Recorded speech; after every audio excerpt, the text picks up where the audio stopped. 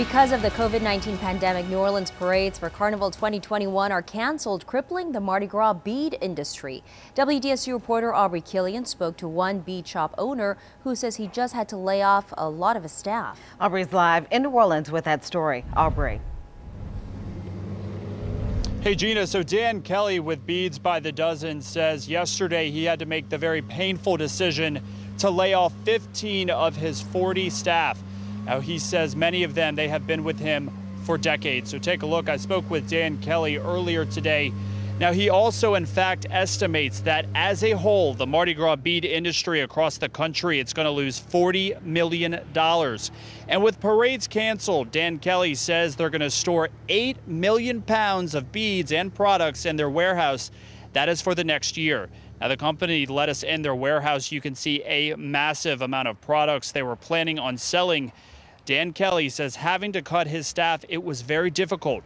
But right now, the bead industry, it is practically at a shutdown. Many of them have been with us for years. We are like family.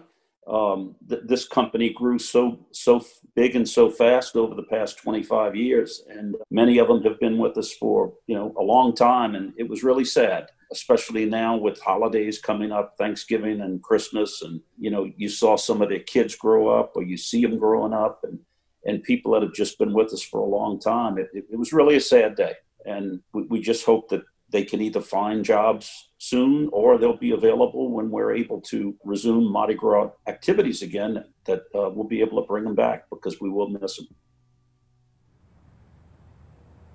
Now, Mayor Cantrell also says that she's actually open to the idea of letting parades rolling at a later date in 2021. She says that's all going to depend though on COVID data and other events happening in 2021.